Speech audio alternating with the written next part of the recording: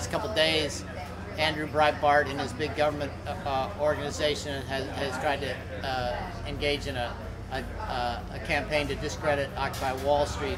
Can you talk about that? Talk about that whole strategy of his and what you think it shows? It shows that the man has no character. It shows that the man is unscrupulous and he will do anything to achieve the goals for which he's employed.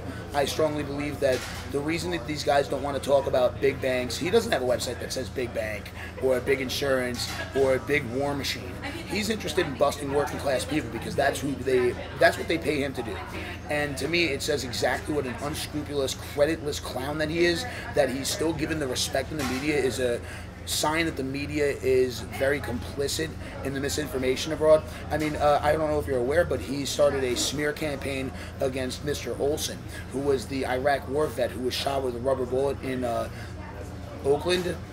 I mean, come on, man. The guy served his country. He fought for his country. He came home to see a country ravaged by corporate greed that broke promises to the soldiers who fight for this country. And the fact that when this man was injured, Mr. Olson was injured in a serious way and he's still recovering. I wish him a speedy recovery. But the fact that he was injured and the first thought these guys had was how to tear him down says exactly what black-hearted monsters they really are. So, what is Occupy doing about that as far as the movement? I mean, what do you want to see come out of the movement with regard to the media specifically in this case? You know, it's really funny. What we are doing in and of itself is counteracting the media. I mean, we don't necessarily have to make it our goal to counteract the media. They are proving how irrelevant and how skewed they are by their reporting. And there are honest people in the media. I don't want to, throw the baby out with the bathwater. There's some people who are doing some very honorable work, and I'm very grateful for them. But at the same time, the people who want to ask inane questions, the people who want to waste our time, we don't have time to waste. People are hurting. Instead of asking me questions about how does this end or what are your goals, why not do the job you're supposed to do and make people aware? There are so many statistics detailing income inequality, so many statistics detailing how corporations have just unlimited resources to bribe our politicians, but they can't manage to put together decent wages or decent jobs.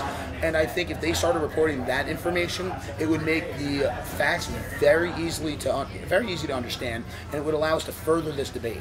Because in reality, we're talking about our future, but if we cannot address the inequalities and the realities of today, how can we move forward to tomorrow?